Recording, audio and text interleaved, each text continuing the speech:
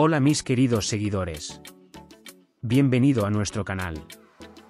No olvides suscribirte a nuestro canal, compartir nuestro vídeo y activar las notificaciones para ser el primero en enterarte de nuevos vídeos. Ketche anunció que hicieron una sesión de prueba con Nanuka. Con Nanuka Stambolisvili aprendí una verdad horrible. Tras la información obtenida, entendemos mejor que Nanuka Stambolisvili no es un buen jugador. Este es el verdadero rostro de Nanuka Stambolisvili. Ketche, el director de la serie suscribirte, es uno de los directores más famosos y exitosos de Turquía.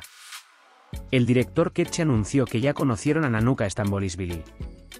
En 2018, dijo que se reunieron con Nanuka Stambolisvili para la película Muslum, que filmó y recibió un premio, e incluso hicieron una prueba de rodaje.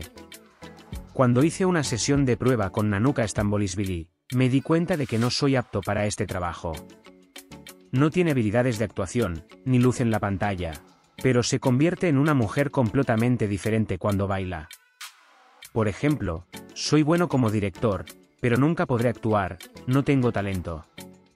Por lo tanto, creo que Nanuka Stambolisvili no es adecuada para actuar. De estas palabras del director Ketche, entendemos que Nanuka Stambolisvili lleva mucho tiempo en Turquía y que está evaluando todas las condiciones. En otras palabras, los cineastas turcos no la descubrieron como ella pretendía. Siempre trató de hacer este trabajo. Puede compartir sus valiosas opiniones con nosotros en la sección de comentarios. No olvides suscribirte y activar las notificaciones para ver más vídeos. Nos vemos en otros vídeos. Cuídate. Adiós.